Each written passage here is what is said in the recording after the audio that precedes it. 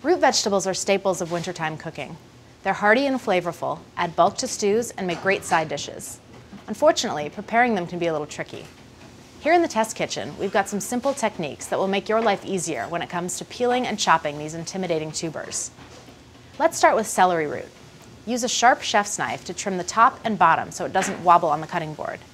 Then, use your knife to cut away the knobby skin from top to bottom in strips, making your way around the vegetable. For turnips, cut off the top and bottom like you did for the celery root.